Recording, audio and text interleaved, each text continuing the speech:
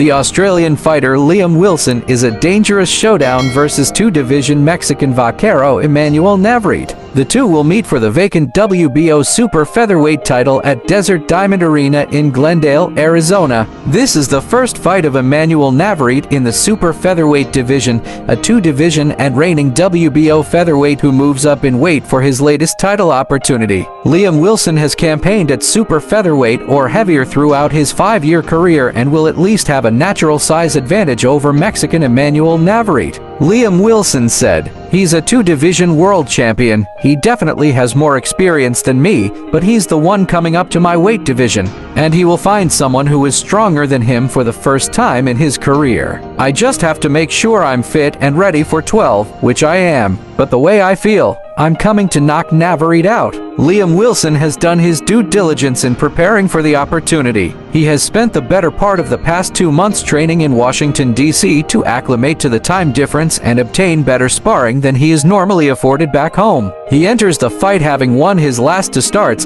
including a second-round knockout victory over Filipino fighter Joe Noyne. Wilson not fought since a 10-round win over former title challenger Masches Rueda last June 29, 2022 in Brisbane. Though he was already preparing for a clash with England fighter Archie Sharp before getting the call to replace an injured Oscar Valdez for title opportunity. Most observers believe it is a mere formality that Emmanuel Navarrete, who has won titles at super bantamweight and featherweight division, will emerge as a 3-division world champion this weekend. Liam Wilson is well aware of those dismissing his chances and the skills and intangibles he brings to this stage. Liam Wilson said, "I'm well aware of his accolades. I feel confident in my belief that my boxing is far superior to his. I know he's a tough fighter, but it's nothing that I haven't seen before.